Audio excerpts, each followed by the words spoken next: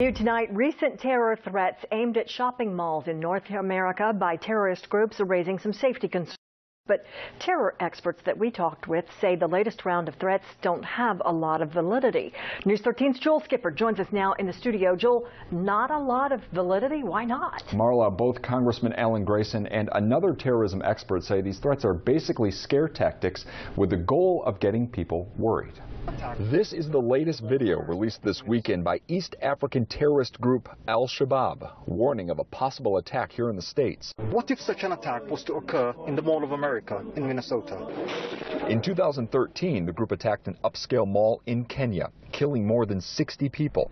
Terrorism expert and former Orlando Police Captain Joe Robinson says while the group suggests possible attacks at places like malls, it's a group known for more talk than action in order to recruit people to join them. Some guy or group 10,000 miles away making a threat against a mall in America among 1,000 malls, it's not going to keep me or my wife from going shopping. Robinson says if a group really wanted to attack, they wouldn't draw attention to themselves, especially not by releasing a pre-warning or video.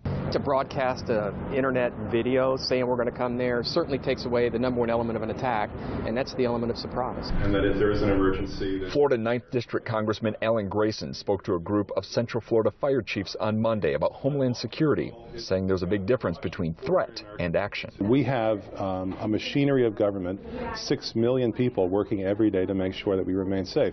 There's not been a successful foreign attack in the United States since 9/11. Robinson adds malls and other large public places have strategies in place in case a threat turns into action. It's nothing new for us in the business. Professional security officers, law enforcement, mall management, the store owners and managers, and we've been looking at prudent measures on multiple layers for a long time. Now, we did reach out to several Central Florida malls.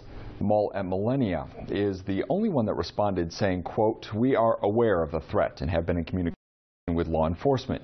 We will continue to monitor the situation through our communication with local, state, and national authorities."